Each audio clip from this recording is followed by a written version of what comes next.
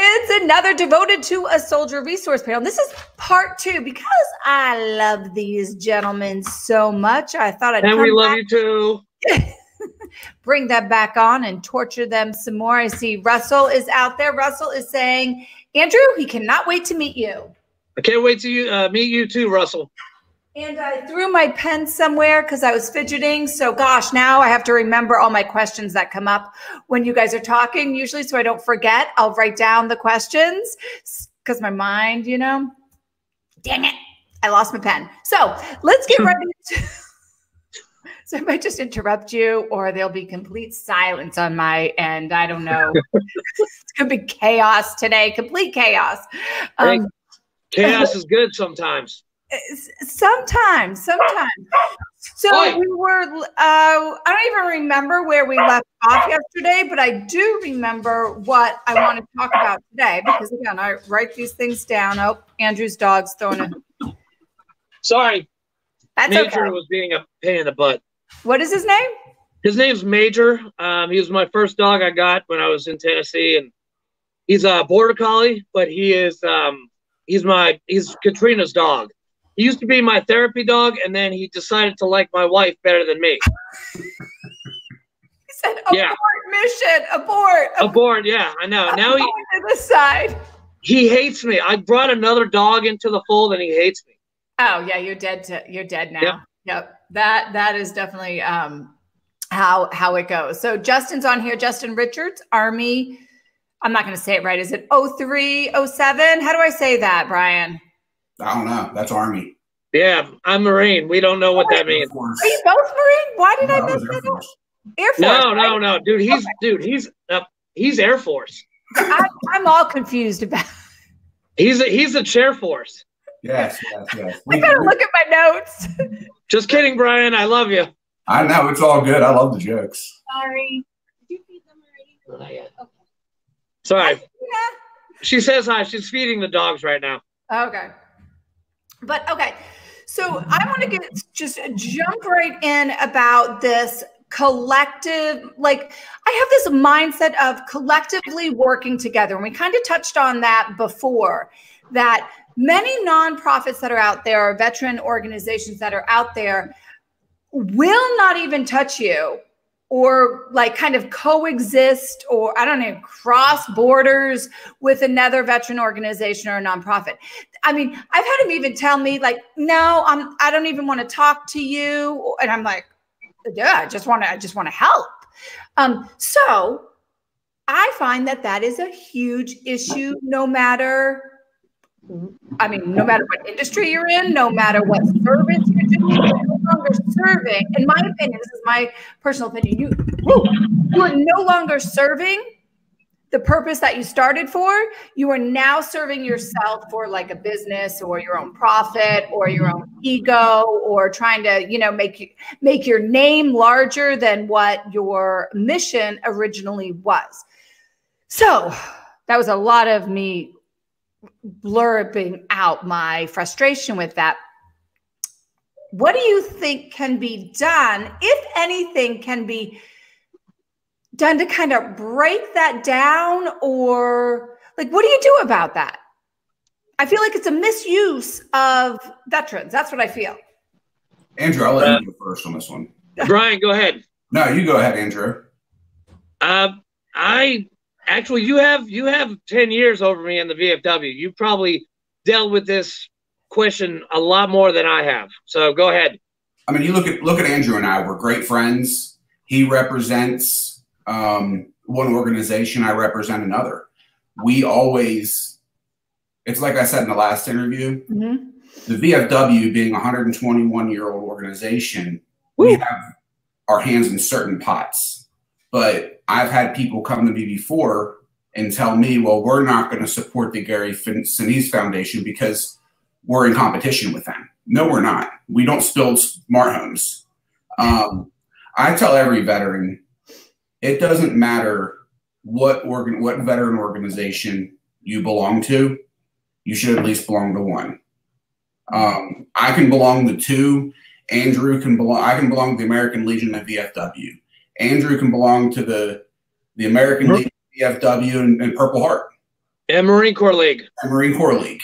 I always forget about that one, and I'm sorry. Yeah, it's small. I know. We're getting bigger though. It's a great organization though. It is. What I tell people is what the value is, and like with your bigger veteran organizations, your VFW, American Legion, Military of the Purple Heart, DAV, Disabled Veterans of America, we are chartered by Congress. So our organization, like our commander, Doc Schmidt, he gets to sit down. It's either once or twice. I'll throw both out there with the president to talk directly about veterans' needs. He gets to testify multiple times. I think last year we testified 17 times in front of Congress. Man, you know, so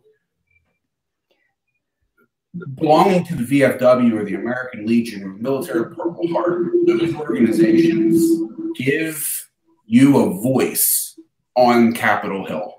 And power comes in numbers. We all know that. So the more veterans that belong, the stronger our voice is when we send our reps to DC to do their job. Yeah. Yeah, Alex put in, it was just a good comment. It shouldn't matter if the true goal is to benefit veterans. Each one is done in a different capacity, kind of exactly what you're saying. But what can we do? I get that. And I agree with you. I love that you just get involved with one, you know, whatever one fits you. But how sometimes the negative has a louder voice, or people want to focus on that than the positive, right? So people want to focus on, and then they just throw their hands up because they've had a bad experience, or like one nonprofit or one organization will be like, well, no, I'm not. You can't be involved because you're involved here or something. So how do we combat that? Because, or do we not combat it? But I feel it's such a disservice. Like, you're right. There is no competition. Everybody's so different, and we're going to have different needs, but how do we combat this?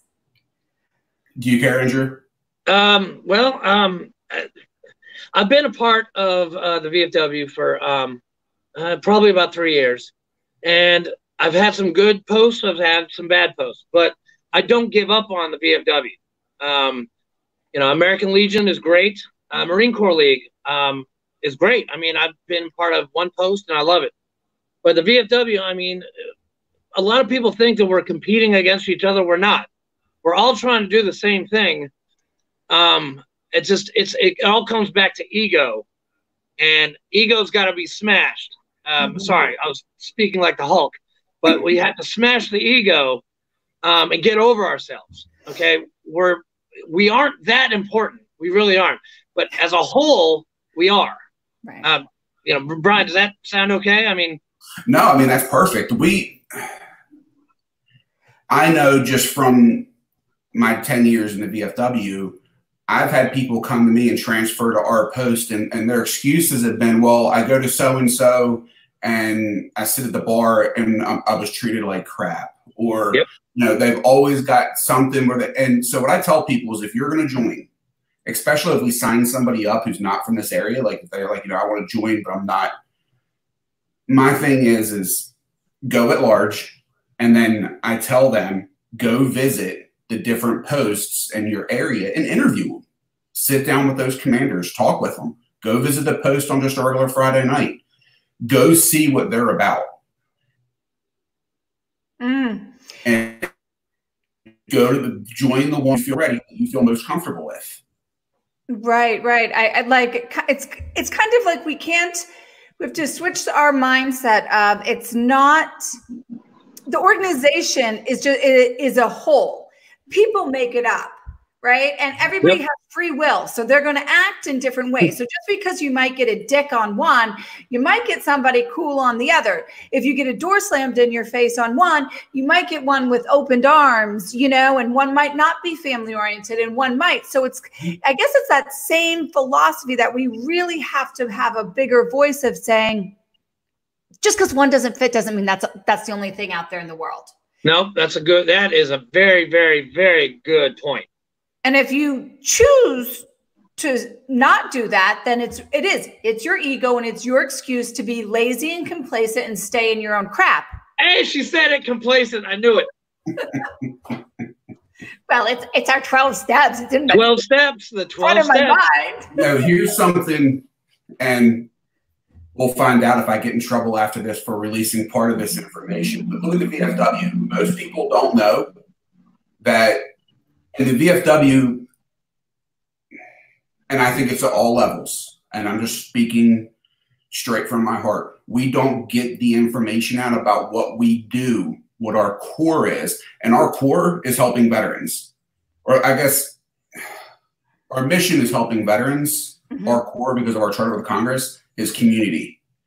So like we just released our scholarship programs, and I'll comment after this and give you the links for the scholarships. But we give $3 million a year away in scholarships. We just this past, what was that? I was in Kansas City at the headquarters back in October. In October, we just found out we broke the $9 billion mark in recovered aid for veterans for their disability. Damn. That's huge. People don't know that. The other thing people don't know. I didn't know that. The other thing people don't know is your claims. You know, when they file claims with Wounded Warrior, those come back to the VFW. And Wounded Warrior pays the VFW to do those claims. Yeah, I knew you knew that, Andrew. Yeah, I remember you telling me that. VFW, in my own personal opinion, does not do enough to get that out there. We don't brand ourselves enough. And that's one of the things that I've already talked with my department quartermaster about. And like, branding is my thing. That's what I want us to work on. We need to rebrand ourselves as an organization. Yeah. When I travel, one of the things I do is ask people, do you know about the VFW? What do you know about the VFW? And most people will say, oh, it's the bar over on this part of town, or it's the bar on this part of town, or, you know, they have a good wing night, or they have a good karaoke, but they can't tell you what we do. Yep. Yeah, no. I've learned so much just from our conversation before and this conversation. So I have to go over 3 things. Justin said, veterans have ego problems. Ha, ha, ha, question mark. Yes, we do. Andrew, this one is for you. So are you wearing pants? Alex wants to know if you're wearing pants. Yeah, I am. I'm wearing pants, yes. So hurrah for us today. He has pants on for us. And then this is actually serious. So Russell is a Vietnam era veteran. He lives out in Seattle, Washington. And he said he can't join the VFW. Russell, I always forget. He'll inform me of it. But it's where they cleaned up the body from those mass killings. I think it was in Africa or South Africa. Way back, whatever. He'll tell me. Oh, I can't believe I just went brain dead with it. But he was the wrong veteran. He's been considered the wrong veteran his whole entire life, because he either wrong veteran.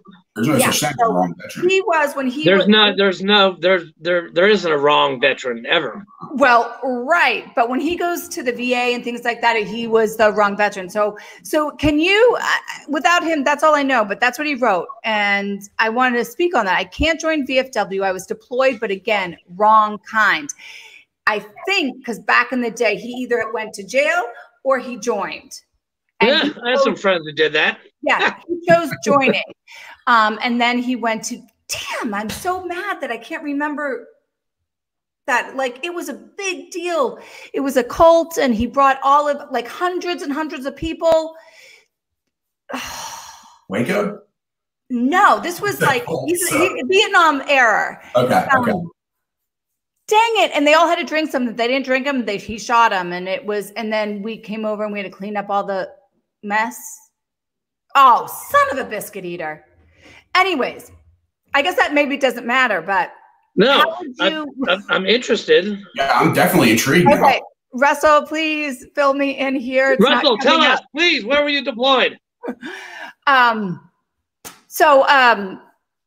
Anyways, what do you say to that? How do you respond to, I can't join VFW, I was deployed, but again, wrong kind? Oh, Brian, go ahead. Yeah, so, I mean, our membership is based off of what our congressional charter.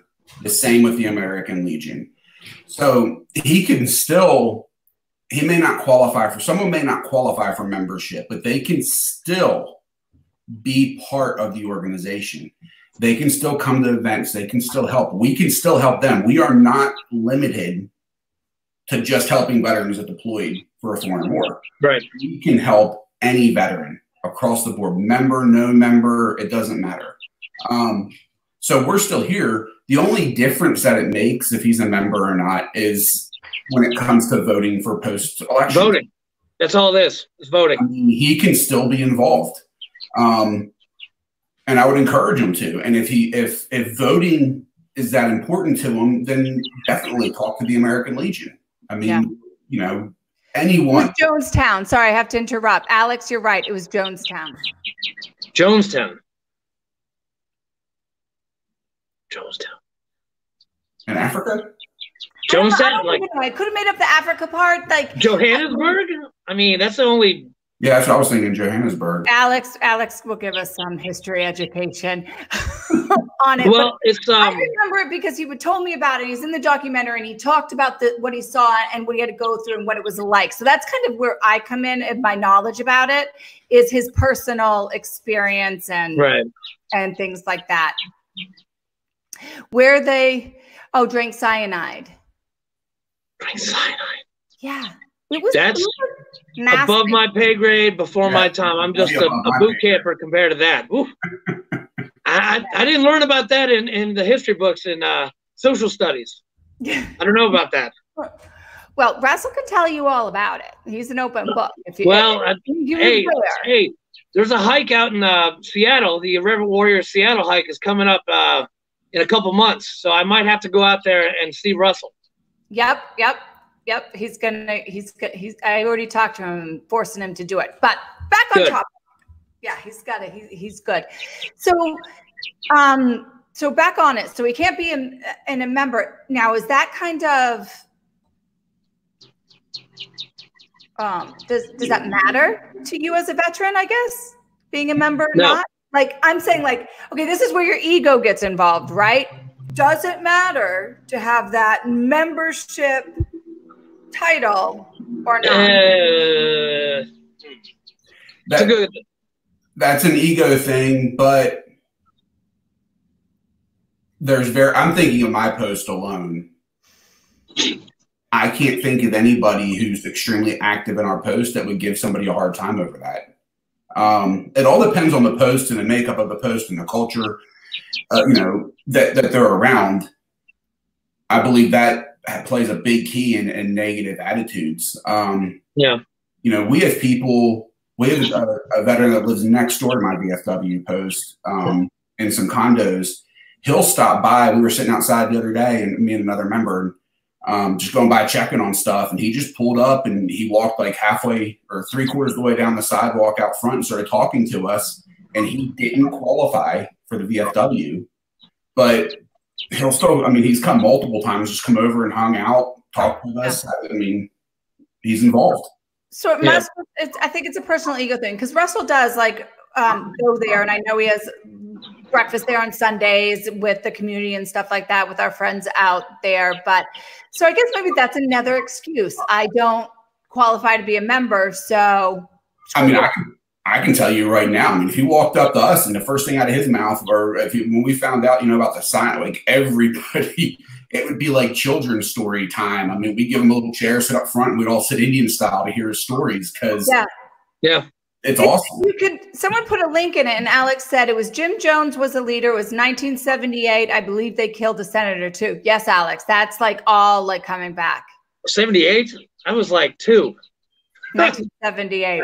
I wasn't born yet, but yeah, you weren't born yet. Just kidding, Brian. I mean, but that all goes back because there are guys that went to like the Korean service medal. They backdated that, so there may be something backdated that he doesn't know about that could qualify him. But what's important here is just being involved. It hasn't, I mean, if you can be a member, be a member, but being involved, having that community, that brotherhood, Mm-hmm. that's what matters. The camaraderie is what's important. Yeah, and even if you can't join the VFW, you can be part of the auxiliary. Mm-hmm. You can still be part of the American Legion if you didn't go overseas, because usually VFW is for combat overseas, depending on what conflict you were in. But I mean, it's like what Brian said. We're all in this together, and we're not biased against you can't get in the VFW. You don't belong here. But yeah, you do belong here. You're a veteran. You belong here. Right. So I think the moral of this, because that time went by super, super fast, is that it's too short. Jesus, we don't get anywhere. I know. But I might have to go on. Let me look at these because I have a couple of the questions that I want to get through. Here's one that I think is okay. So your advice, you went through whatever you went through, whatever experience. I know, Brian, you had a friend that, introduced you to the VFW, and that's how you joined. How would you, for people that are still active, because I know there are a lot of people that are still active, and mothers that have sons that are still active, and, whatever. What can you say to people that are still active to kind of maybe prepare their mindset or open their mind that you're going to want this? This is like awesome. Is there anything, or is it one of those things you just got to figure out? So are those your dogs, Andrew? Are they happy? I'm sorry. My dogs are going, I think they're going out for a walk right now, and they always do this. Sorry. Well, I mean, what we like to, Brian, correct me if I'm wrong, but a message to the guys that are serving, the guys and girls that are serving now, the VFW is our tribe. After you get out, you come into the VFW or American Legion or DAV or IAVA or Marine Corps League. I mean, it's kind of a transition for us from taking orders. Oh, okay, we're around our brothers now, and we're in a relaxed environment, and that's what it's supposed to be, and that's what it was for me. Like, after I got out, I took a little time off. I was drinking a lot, but then I found the VFW and the Marine Corps League and the American Legion, and now I'm a part of all three, and it's amazing. I love it. Yeah. You know what I heard from that is, like, when I listen to my son, I can hear my son. He's like, when he got out and he was working, he would be like, I would talk to people. He would talk to people like he would talk to his other Marines, and they would look at him like, what the heck is coming out of your mouth? Like, you crude son of a gun kind of thing. And he learned very fast, and it was very hard, but that's still in his blood. So it's almost like this is a place that people are going to understand that communication style. You don't have to soften it. And you can be yourself.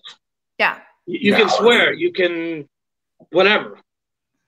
Go ahead. Sorry, Brian. I interrupted you. I would explain it in two ways. One, that camaraderie, the people to understand, because, I mean, I'm guessing after every conflict, major conflict, but I mean, our sense of humor is dark, and it's screwed up. I mean, there's no hiding it. Nope. Talk to Donnie O'Malley, Vet TV. That's dark humor. I kind of like it. I don't know what that says about me, but maybe that's why I do what I do. What I would throw on top of that is, and especially if I was talking a young airman, sailor, Marine, soldier coming out of the service, the VFW is not what's on their mind. The American Legion is not what's on their mind. But if they're like, so just bringing them in and trying to get them involved at some level, but they're still more than likely going to get married and have kids, start a family, work. Like, they've got a life to build. But we like to stay in the background and just say, hey, we're here for you. Hey, we're here for you. Hey, we're here for you. Because what's important is when they decide to go to school, there's a GI Bill. If they want to transfer those benefits to their spouse or to their kids, you know, we're the ones that came before us are the ones that fought for that. And that's what gave them those rights. So what we have to look at is not only the camaraderie part, but the part that's going to seal your future and protect your future benefits that you earned. And there's a lot of people that they don't see that. They don't see the value in that. And my fear, especially, and again, don't know if I'm going to get myself in trouble for saying this, but the country has just wrote checks out to every American adult. And when this is over, they are going to look for ways to recoup that money. Their area programs are going to be cut. So the Metropolitan Museum can have $27 million. Sorry. You know, but they'll try to cut something from veterans. I like the Met. Easy on the Met, Brian. Huh? Nothing. Never mind. Oh, if you know the correct one. I like going to the museum. I like going to the Met or the MFA or something like that. But I don't know. Well, you're right. But you know what's important is securing those benefits, because I have a son in the other room right now that's 5. If he decides to join the military one day, it's my job, 1, to make sure my benefits are there for me as I get older, but 2, his generation, you know, or like Andrew and I, it's been 19 years since we're going on 19 years since this war started. So there are kids that were born when their dads came home from a deployment that are now spilling blood on the same sand. Yeah. That's powerful. So securing those benefits is what's important. And you're there to, that's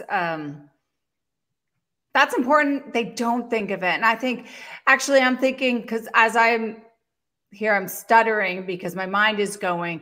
I think we have to put a little responsibility as like if you have parents or family of a loved one, we have to be the ones to kind of push that and keep that in the forefront, because they won't, you know, like my son, he didn't think of that stuff. He was just in a, you know, his own little world over there.